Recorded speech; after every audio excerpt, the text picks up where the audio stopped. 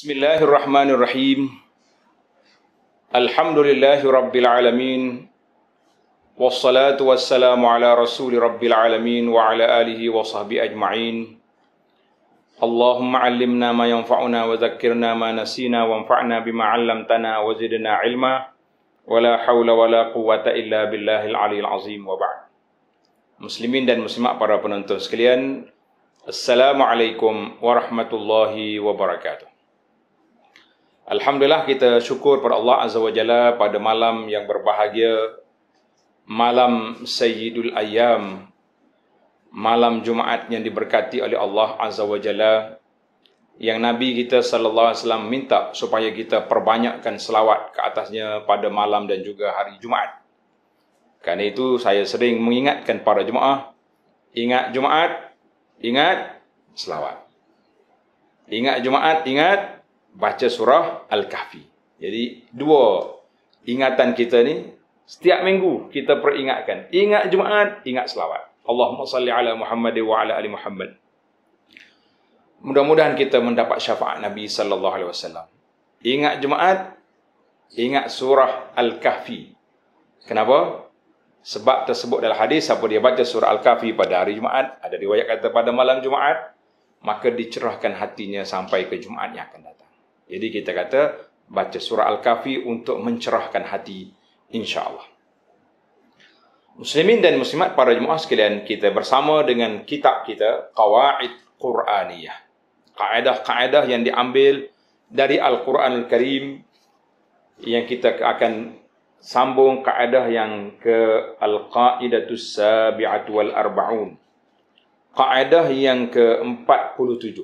Kaedah yang ke-47 iaitu Allah memberi petunjuk, bimbingan, hidayah kepada hati orang-orang yang beriman. Orang yang beriman hatinya mendapat pimpinan, bimbingan daripada Allah Azza wa Jalla.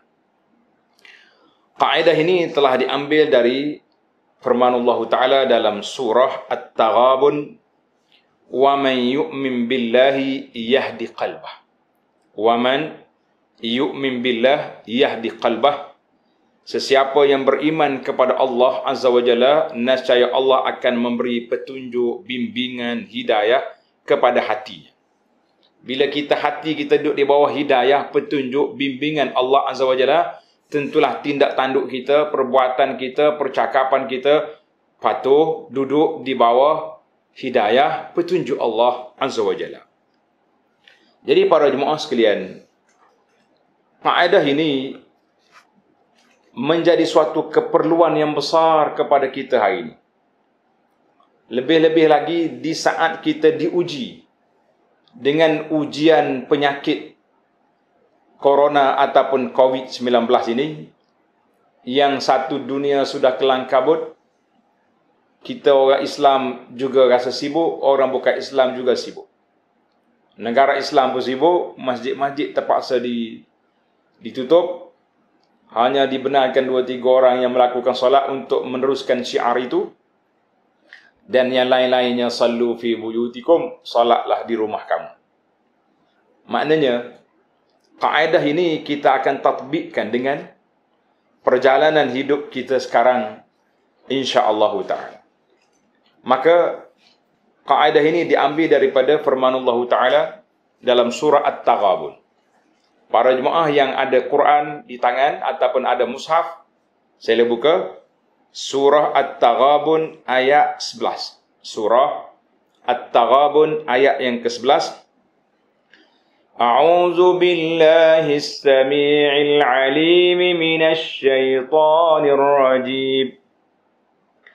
Ma asaba min musibatin illa biiznillah. Wa man yu'min billahi yahdi qalbah. Wallahu bikulli syai'in 'alim. Tidak ada suatu musibah yang menimpa ke atas seseorang. Tidak ada mana-mana musibah, mana-mana manusia yang ditimpa musibah yang berlaku ke atas kita, ke atas siapa saja di atas dunia ini, illa biiznillah, kecuali dengan izin Allah Azza wa Jalla. Mana semua perkara berlaku atas dunia ni semuanya dengan ketentuan daripada Allah yang disebut dengan nama Al-Qada' wal Qadar. Tetapi wa man yu'min billahi yahdi qalbah. Ini kaedah yang kita ambil istinbat daripada ayat ini. Dan sesiapa yang beriman kepada Allah, nescaya Allah akan beri petunjuk, membimbing kepada hatinya. Orang yang beriman bagaimana keadaan dia menghadapi cabaran, menghadapi ujian, menghadapi mihnah, tribulasi, dan juga menghadapi apa sahaja perkara yang berlaku dalam hidupnya. Wallahu bikulli syai'in alim. Dan Allah Subhanahu wa ta'ala Maha mengetahui atas segala sesuatu. Maka para jemaah sekalian, ayat ini sebagaimana yang zahir, yang jelasnya menunjukkan kepada kita apa sahaja musibah. Sama ada musibah yang menimpa diri, musibah yang menimpa harta, menimpa anak dan keluarga, keluarga yang terdekat dan seumpamanya. Kullu zalika biqada'illahi wa qadarihi. Semua perkara itu berlaku dengan takdir Allah dan juga dengan ketetapan daripada Allah Azza wa Jalla. Semua berlaku itu dengan ilmu Allah yang azali, yang qadari. Jara bihil qalam, yang telah ditulis oleh qalam sebelum kita dijadikan. Dan kehendak Allah Ta'ala akan berlaku berdasarkan kepada hikmat dan keadaan yang telah ditetapkan oleh Allah Azza wa Jalla. Maka kita sebagai seorang yang beriman, dulu kita nampak 2 minggu ditahan dalam rumah. Kalau tahan dalam rumah kita rasa sudah gelisah, bagaimana orang yang kena tahan dalam penjara, wal'iyazubillah. Bagaimana orang yang ditimpa musibah ini ditahan dalam hospital, juga mereka agak merasai. Maka para jemaah sekalian, bagaimana keadaan orang mukmin apabila diuji oleh Allah Azza wa Jalla? Ini yang patut kita muhasabah, yang patut kita teliti dan kita lihat kepada suasana yang berlaku hari ini. Mudah-mudahan Allah SWT ganjari kita. Allah Ta'ala beri kepada kita pahala yang berterusan. Maka dalam perkara ini ada 3 perkara yang kita kena ada. Yang pertama, as-sabru. Bila diuji, sabar. Yang kedua, at-taslim. Kita mesti menyerah diri kita kepada ketetapan Allah Azza wa Jalla. Yang pertama sekali, setelah kita berusaha menjauhkan diri daripada musibah, menjauhkan diri daripada bencana, tetapi takdir Allah mengatasi segala-galanya. Bencana itu menimpa seorang itu, tak dapat nak lari. Walaupun seorang itu telah mengambil segala langkah yang sepatutnya, ihtiyata, kata bahasa Arab, al-hazar, sangat berhati-hati, sangat teliti membuat persiapan, tapi ketetapan Allah tak boleh lari. Maka 2 perkara yang kita kena ada. Yang pertama sabar, yang kedua taslim, merendah diri, menyerah diri kepada pasrah, kata orang, kepada apa yang telah berlaku. Yang ketiga ar-redha. Yang kedua, yang ketiga martabat redha. Kata di para ulama, yang ketiga ini bukan semua orang dapat. Kalau dapat itu nikmat. Tetapi walau bagaimana kita berusaha untuk menjadi seorang yang redha dengan ketentuan Allah Azza wa Jalla. Maka Allah ta'liqkan, Allah Ta'ala gantungkan yahdi qalbahu dengan wa man yu'min billah. Ini ilmu tadabbur. Wa man yu'min billah yahdi qalbah. Siapa dia beriman kepada Allah, Allah bimbing hati dia. Ini syarat. Maka kata di para ulama tadabbur, al-aslu fil mu'min, asal bagi orang yang beriman itu redha dengan ketetapan Allah Azza wa Jalla dan mengikut apa yang telah disyariatkan oleh Allah Azza wa Jalla. Apa yang kita dapat, apa yang kita buat, mesti kita duduk di bawah peraturan yang telah disebut oleh Allah Azza wa Jalla, dan tidak halak, tidak resah, tidak mengamuk. Kita kata itulah apa yang kita nak buat. Setiap manusia mesti bercita-cita untuk mendapat kesenangan dan kebahagiaan. Tetapi kesenangan dan kebahagiaan itu ada kalanya tak tercapai cita-cita yang kita harap. Sebagaimana kata di ahli syair, jubilat ala kadarin wa anta turiduha safwa minal aqdha'i wal aqdar. Dunia ini penuh dengan ranjau dan duri. Walaupun kamu manusia nak safwan, nak senang, nak mewah, nak hidup, orang panggil bahagia, selamat daripada segala perkara yang tidak baik, tapi itulah ketetapan Allah Azza wa Jalla. Maka muqtadal iman, hasil daripada kita beriman kepada Allah Azza wa Jalla, maka seorang itu akan menerima takdir Allah Azza wa Jalla dalam keadaan yang tersebut. Karena itu dalam hadis ta'un yang anda baca dah dalam CD yang lepas, siapa dia ditimpa ta'un, kemudian dia hidup negeri dia sabiran muhtasiban. Cara sabir muhtasiban, tak lari daripada kawasan itu, maka dia boleh pahala syahid sebagaimana yang telah disebut oleh Nabi sallallahu alaihi wasallam.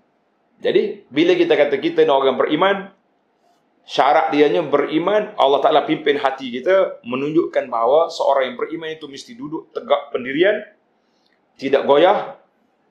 Walaupun memanglah kalau kita tengok bila berlakunya bencana, tentulah kita akan rasa risau,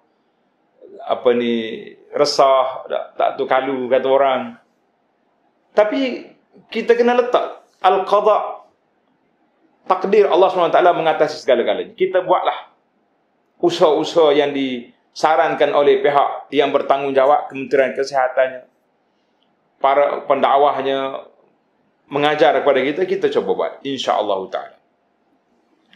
Mana orang mukmin bila diuji mereka sabar, dan kita kena ingat wallahu bikulli syai'in alim. Dalam ayat ini Tuhan kata semua benda tu Allah Taala tahu. Jadi kita jangan duduk rasa kita lebih cerdik daripada Allah Azza wa Jalla. Tapi langkah-langkah keselamatan kena buat. Bila Allah Taala di akhir ayat ni kata wallahu bikulli syai'in alim, Allah Taala tahu dengan apa saja. Ayat ini memberi ketenangan dan tumakninah kepada orang yang beriman. Sebab apa? Sebab Allah Subhanahu Wa Taala tahu apa yang dia buat. Kepada seorang itu kita kena, setiap orang mukmin kena istisyar, kena sentiasa ingat dengan sabda Nabi sallallahu alaihi wasallam. Nabi kita bersabda, ajaban li amril mukmin. Nabi kata pelik benar urusan orang mukmin. Inna amrahu kullahu khair. Semua urusan mukmin semuanya baik.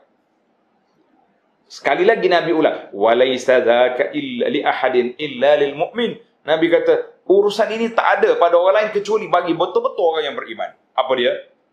In asabathu sarra'a syakar fakana khair. Bila dia dapat benda-benda yang baik, kesenangan, kemewahan, kebahagiaan, mereka akan syukur, itulah yang baik baginya. Wa in asabathu darra sabar fakana khair. Kalau mereka ditimpa mudarat, mereka sabar. Dan itulah yang terbaik baginya. Hadis ini dikeluarkan oleh Imam Muslim. Kata di seorang ulama salaf, Aun bin Abdullah bin Atabah rahimahullah. Dia kata apa? Inna Allah la yukrihu abdahu 'alal bala. Allah Taala paksa hamba dia ni menerima ujian Allah Taala.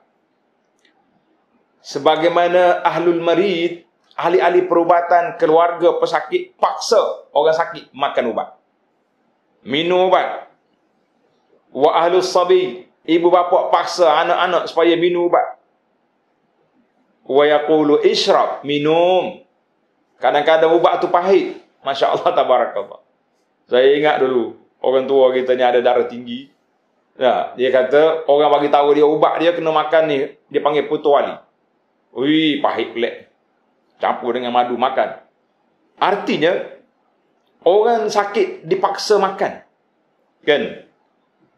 Orang ni makan ubat supaya sembuh. Demikian juga kadang-kadang Allah SWT paksa hamba dia supaya menerima balanya ini. Untuk apa? Allah SWT yang tahu siapa di kalangan orang-orang itu yang betul-betul sabar menerima takdir Allah Azza wa Jalla. Tapi ingatlah, kaedah ni dipakai. Jangan suka-suka pula saja nak minta bala kan. Sebab Allah nak suruh Allah Ta'ala uji. Lah. Nabi SAW bersabda, tidak ada suatu perkara yang baik diminta oleh seorang mukmin minal afiyah, daripada kita minta al-afiyah. Dan doa yang terbaik Nabi kita sallallahu ajar, Rabbana atina fid dunya hasanah wa fil akhirati hasanah wa qina azabannar. Itu kata-kata Aun bin Abdullah, maknanya Allah Ta'ala paksa seorang hamba itu menerima ujian ini sebagaimana kita paksa orang sakit makan ubat. Sebab apa? Bila orang itu terima ujian, kalau dia sabar, dalam hadis Nabi kata sallallahu alaihi wasallam beritahu, kalau orang itu sabar, akhirnya dia keluar daripada dunia ini sebab tak ada dosa, langsung sudah diampunkan oleh Allah dengan sebab ujian yang telah ditimpa ke atasnya. Nas'alullah as-salamata wal afiyah. Allahu akbar. Kata pula Sayyidina Abdullah bin Abbas radhiyallahu anhu ketika menafsir ayat ini, wa man yu'min billahi yahdi qalbahu. Siapa yang beriman pada Allah Ta'ala bimbing hati dia. Kata Ibn Abbas, yahdi qalbahu lil yaqin. Allah Ta'ala akan curahkan kepada hatinya perasaan yakin. Faya'lam. Maka dia ketahui bahawa semua yang berlaku ini dengan ketetapan Allah Ta'ala yang tak mungkin dia akan lari. Wa ma akhta'ahu lam yakun liyusibah. Dan perkara yang Allah Ta'ala tak tulis untuk kita tak akan kena kepada kita. Berapa ramai tentera-tentera yang masuk dalam benda peperangan tak mati dalam sebab perang. Berapa ramai ada juga orang yang tak pergi perang tapi mati juga. Ditimpa benda-benda macam-macam yang berlaku. Itu kata Ibn Abbas. Dan kata Alqamah bin Qais rahimahullahu ta'ala, seorang ulama salaf, ketika menafsirkan ayat ini, huwa rajulu tusibuhul musibah. Orang ni ditimpa musibah, maka dia mengetahui bahawa semua ketetapan itu daripada Allah Azza wa Jalla, fayaslam wa yarda, dia pun menyerah diri dan dia redha dengan ketentuan Allah Azza wa Jalla. Kata Abu Usman Al-Hiri rahimahullah ta'ala, man sahha imanuh, Masya Allah. Abu Usman kata, siapa dia iman dia benar, hadallahu qalbahu littiba'is sunnah, Allah Ta'ala akan bimbing hatinya supaya mengikut sunnah Nabi sallallahu alaihi wasallam. Maka para jemaah sekalian, marilah kita gilapkan iman kita dengan kita mengikut sunnah Nabi sallallahu alaihi wasallam di dalam amalan kita, dalam perbuatan kita, dalam tingkah laku kita, insya-Allah, lebih-lebih lagi dalam i'tiqad akidah kita. Allahu akbar. Ada satu riwayat yang tidak mutawatir dan tidak masyhur, riwayat qiraat dia kata. Daripada Ikrimah dia baca, wa may yu'min billah yahda qalbahu. Siapa dia beriman, hatinya tenang. Itu dia kata. Yang pentingnya, mana-mana qiraat yang menunjukkan bahawa orang yang beriman ni orang yang tenang. Maka daripada perbincangan yang telah kita sebut tadi, kaedah ini telah memberi kepada kita beberapa dilalat, beberapa dalil yang menunjukkan kepada, yang pertama sekali, tarbiyatul qalbi ala taslim ala aqdarillahil mu'limah. Kita hayat ini mendidik seorang hamba Allah Ta'ala supaya menerima ketetapan takdir Allah Ta'ala yang kadang-kadang sangat memberikan. Jadi para jemaah sekalian, kita sekarang ni tak pergi, cuma tak boleh pergi berjalan sana sini, tak bebas ke sana ke sini, tapi alhamdulillah kita masih lagi boleh makan pula bersama dengan anak beranak, dengan keluarga. Kalau dulu sunyi sepi, kita makan sendiri-sendiri, hari ni kita makan penuh meja. Masya Allah, tabarakallah, kan? Mak nak menanak pun semangat. Yang kedua, di antara perkara besar yang membantu seorang hamba Allah Ta'ala itu menerima musibah, ketetapan Allah Ta'ala ini dengan tenang, iaitulah keimanannya yang jitu terhadap Allah Azza wa Jalla dan redha dia terhadap keputusan, ketetapan yang telah ditetapkan oleh Allah Azza wa Jalla kepadanya. Maka itulah kita kata, kalau kita nak kata, kita ni pendakwah patut tidak diuji, tak dikacau oleh orang. Saya ni Pak Imam patutnya tenang-tenang je. Nah, saya ni orang baik buat kebajikan, patutnya begini-begini. Maka kita kena ingat, orang yang paling baik yang dipilih oleh Allah Azza wa Jalla, para anbiya alaihimussalatu wassalam, Nabi kata apa? Asyaddun nasi bala al-anbiya, Orang yang paling kuat diuji oleh Allah Ta'ala bala siapa dia? Para Nabi alaihimussalatu wassalam. Thummal amsal fal amsal, kemudian orang yang bawah daripada Nabi, para sahabat, para orang-orang yang mengikut para anbiya. Itu hadis ini dikeluarkan oleh Imam At-Tirmizi dan lain-lain. Manakala kita baca dalam kitab-kitab sirah, bagaimana orang-orang yang hebat semuanya diuji oleh Allah Azza wa Jalla. Termasuklah orang yang paling hebat sekali di zaman kita ini. Siapa dia? Nabi kita Muhammad sallallahu alaihi wasallam. Diuji. Daripada awal lagi, masya-Allah tabarakallah. Waktu zaman Marhalah Makkiyah, Nabi kita berada di Makkah. Nabi kita telah diuji dengan keluarganya sendiri yang menentang dakwahnya. Kemudian berpindah ke Madinah, sekali lagi mereka dia juga diuji dengan keluarganya sendiri. Anak-anaknya mari daripada Mekah. Berlakunya peperangan yang pertama di Badar. Dan dalam peperangan Uhud, hadis wala haraj, ceritalah tentang peperangan Uhud, Nabi kita berdarah muka dia, masya Allah. Sehingga terkeluar kata-kata yang cukup menyayatkan hati kita ketika Nabi mengesak darahnya mulia dengan tangannya mulia. Nabi kata, lan yufliha qaumun syajja ra'sa nabihim, tidak bahagia suatu kaum yang telah melukai muka nabinya sendiri sallallahu alaihi wasallam. Maka orang yang besar tanggungjawab, besar punya ujian. Itulah yang telah disebut oleh para ulama. Maka dengan ini para jemaah sekalian, kita boleh simpulkan bahawa yang pertama sekali, kaedah ini menunjukkan kepada kita, iaitu bagaimana kita nak menguatkan iman. Iaitulah apabila diuji oleh Allah Ta'ala, kita dapat mengharunginya dengan cara yang baik. Maka hendaklah kita sentiasa gilakkan iman kita, sebagaimana hadis yang telah diajar oleh Nabi SAW kepada Ibnu Abbas, ya ghulam ihfazillah yahfaz, sehingga ke akhirnya Nabi kata, kalau seluruh dunia berkumpul nak beri manfaat pada kamu, la yanfa'u, mereka tak mampu kecuali dengan ketetapan Allah. Kalau seluruh dunia nak memberi mudarat pada kamu, mereka tidak mampu kecuali dengan ketetapan Allah Azza wa Jalla. Itu yang pertama. Yang kedua, min turuqil mu'alajah.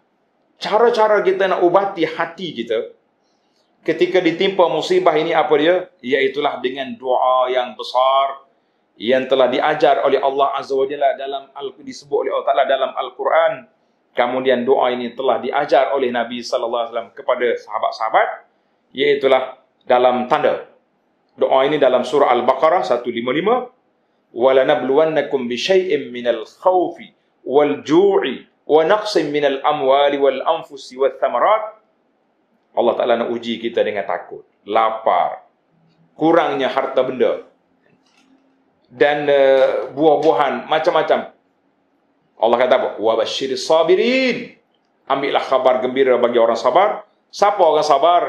الَّذِينَ إِذَا أَصَابَتْهُمْ مُصِيبَةٌ قَالُوا. Orang yang apabila diuji, mereka akan kata, إِنَّا لِلَّهِ وَإِنَّا إِلَيْهِ رَاجِعُونَ. Itulah orang beriman, semuanya kembalikan segala perkara itu kepada Allah Azza wa Jalla. Maka Nabi juga sallallahu alaihi wasallam telah ajar kepada sahabat dia, kalau diuji kita kata inna lillahi wa inna ilaihi rajiun, Allahumma ajurni fi musibati wa aflih li khairan. Ya Allah, berikanlah, balaskanlah, berilah pahala kepada aku dengan musibah ini dan ganti aku dengan yang lebih baik, insya-Allah. Yang ketiga yang kita belajar di sini, iaitulah banyaknya kisah-kisah para nabi alaihi wassalatu wassalam. Tidak ada nabi yang hanya relax je, melawan yang kau dia, tidak ada. Semua mereka itu telah berhadapan dengan kaum masing-masing. Masya Allah, tabarakallah. Muslimin dan muslimat para jemaah sekalian, untuk mempelajari tentang qada dan qadar, sebuah buku yang saya tulis, sebuah buku yang saya usahakan terjemahan, ditulis oleh beberapa orang pensyarah. Jazakumullahu khairah. Nama buku ini Keindahan Islam, Mahasinul Islam. Buku ini sangat cantik. Alhamdulillah, dalam ni kita mula dengan keimanan kepada Allah Azza wa Jalla, kemudian diikuti dengan ibadat-ibadatnya, perkara-perkara muamalahnya, perkahwinannya, dan juga kenapa perkara ini dilarang dan tidak larang, dan juga diikuti dengan mahasinul akhlak yang baik. Jadi alhamdulillah, buku Keindahan Islam ini sangat-sangat menarik untuk dimutalaah dan dibaca. Lebih-lebih lagi kalau kita ada masa, khususnya untuk mengetahui dia panggil hikmatut tashri', perundangan Islam. Kenapa begitu? Kenapa begini? Contohnya bila kita ada anak laki-laki perempuan. Kenapa laki-laki dapat 2 bahagian anak? Perempuan dapat 1 pusaka. Kenapa orang perempuan ada bila dia haid dengan nifas, dia tak boleh solat dan dia tak perlu qada solat, tapi puasa kena qada. Macam-macam itu jawapan-jawapan itu insya-Allah sebahagiannya terdapat dalam kitab kita Keindahan Islam. Jadi para jemaah sekalian, setakat itu dulu untuk kaedah kita yang ke-47. Kita akan sambung perbincangan kita dalam kaedah yang ke-48 selepas daripada ini insya-Allah. Subhanakallahumma wa bihamdika asyhadu an la ilaha illa anta astaghfiruka wa atubu ilaik. Wa sallallahu ala nabiyyina Muhammadin wa ala alihi wa sahbihi ajma'in walhamdulillahi rabbil alamin.